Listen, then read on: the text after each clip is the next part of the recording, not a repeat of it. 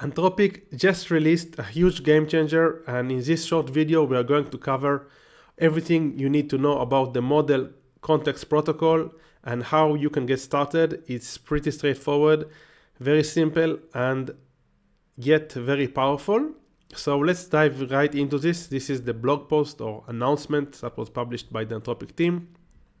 I will start out with reading the blog post to give you a bit of context, and then we will dive into the documentation and I will show you how exactly you need, what exactly you need to do in order to get started. And then we will cover a few examples just to help you grasp how powerful and meaningful this new release is. So let's get started. Today we are open sourcing the Model Contenxt Protocol. By the way, it is available on GitHub.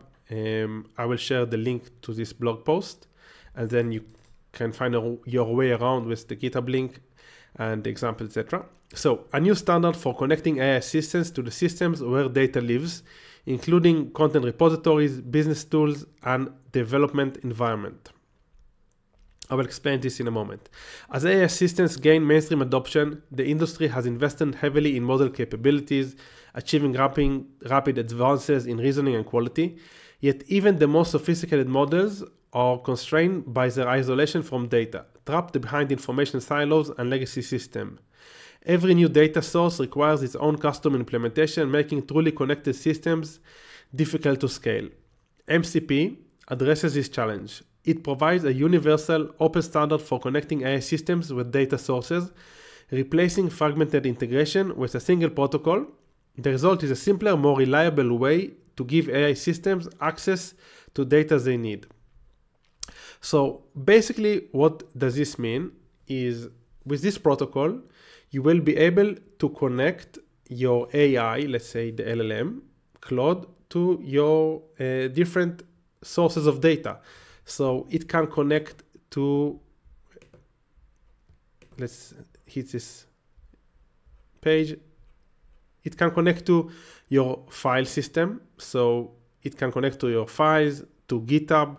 You can connect it to your Google Drive, which I will show you at the end of the video. You can connect it to a SQL database, to Slack, to a knowledge base, which is going to be like the persistent memory system, Puppeteer, which is a browser automation and web scraping tool. You can connect it to Brave, Google, Maps, etc.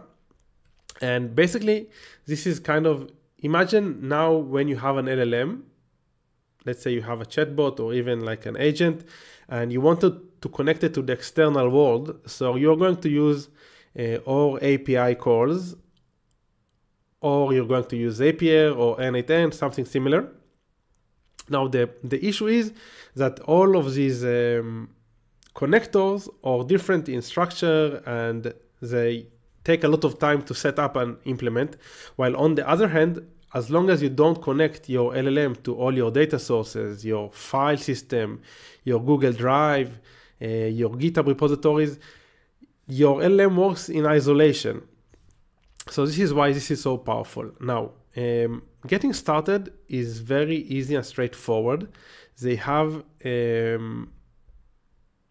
these instructions. Basically, you need to download the Claude desktop app, which I must admit I didn't use so far. I just used the Claude chat interface via the browser, but I don't know why I skipped this, but today I downloaded it. It's very straightforward, whether you have a Mac operating system or Windows. So after you download it, what I basically did, I just came to Claude. This is the desktop app, by the way. And what I did, I just took this whole quick start guide. I just copied the whole text because I didn't even want to follow the guide by myself. So I just followed everything and I threw it in to the chat and told the Claude app, in this instance, tell me exactly how to get started. So here it is. I understand now. You're asking about the Model Contenxt Protocol that allows Claude Desktop to interact with local resources. First of all, it told me to check whether or not I have all of these prerequisites installed. So I checked it, and I had everything. And then just gave me the code and straightforward examples. What do I need to do? So first I went to command line, pasted this, I verified that it is correct, and then I came to this configuration file, made the adjustments, asked it if it seems right. It told me that it seems right, and then I was good to go. Basically, I created an SQLite database. I added products to the SQLite database. Then I had to close the Claude desktop app and then reopen it. And then when I did a test, I got this. So basically, I asked it, can you connect to my SQLite database and tell me what products are available and their prices? So it went into my local computer, it found the database, and it shared all the products that I have in my database, which is amazing. I mean, it's simple, but it is amazing because it's something that we couldn't do before. We had to use coding assistance. I heavily used Klein for connecting between local stuff to the LLM. Doesn't mean I'm not going to use Klein anymore, but I just think that this kind of exposes us to new abilities without using AI coding assistance. Let me show you a few more examples just so you'll grasp the idea. So let's say we want to connect Google Drive to the LLM. So we can just take the MCP server and connect it using these steps, following these steps. And basically from there on, we are just going to communicate with our G Drive, Google Drive, via the desktop app. So this is pretty amazing and crazy. And I think platforms like Zapier should be somewhat worried about this stuff. Don't know what is the plans of Zapier, so I don't want to say definitely that they should be worried about, but this is amazing because we can see that Anthropic are trending towards making this whole LLM more connective and helping us connect with our own database and data sources. I wanted to show you something that I think is meaningful before we kind of conclude this short video. This is the repo. Let me see. There was like this flowchart which I think is important. Let's see, where did it go? Introduction. Quick start. Okay, so basically, this is just a flowchart that I think is meaningful and will help you grasp the idea of what is a MCP. So we have the MCP host, which let's say it's Claude. We have the servers, and we have the resources. So a resource can be a remote database.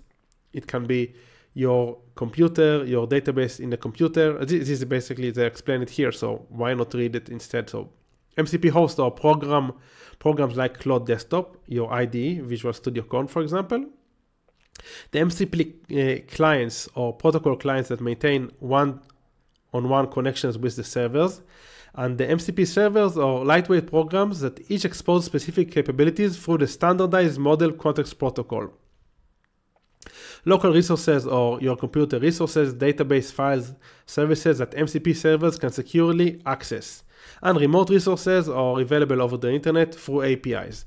So this is kind of like a standardizing API calls in a way between the LLM. In this case, the Claude Desktop is going to be like the window to all of your other data sources. And if you connect these data sources to the window, which is the Claude Desktop, you will be able to interact with all your data sources. Let's see if there was another flowchart. Yes, so this is another interaction flowchart. So basically, the flow is what's happening under the hood. The flow is Claude Desktop connects to your configured MCP server on the startup. There is a protocol handshake. When you ask about the data, Claude Desktop identifies which MCP server can help. Let's say in this case is the SQLite database, which I'm running locally with the product costs. Then it negotiates capabilities through the protocol. So it sees the permissions that I have, and then it requests the data or actions from the MCP server. Obviously, it does take security into account. MCP servers only exposes specific controlled capabilities. MCP servers run locally on your machine, and the resources they access are not exposed to the internet. And Cloud Desktop requires user confirmation for sensitive operations. Okay. Now here are a few examples. So let's say we have the SQLite installed, the database installed and exposed to the protocol. Let's run this live and see what happens. So I have all the product prices over here in the SQLite database that I created, and I can interact with it. Can you analyze the price distribution and suggest any pricing optimizations? And then it says, I'll analyze the price distribution and provide some insights about potential pricing optimizations. So this was the query. I need to allow this, the tool. This was the query. This is the results from the query.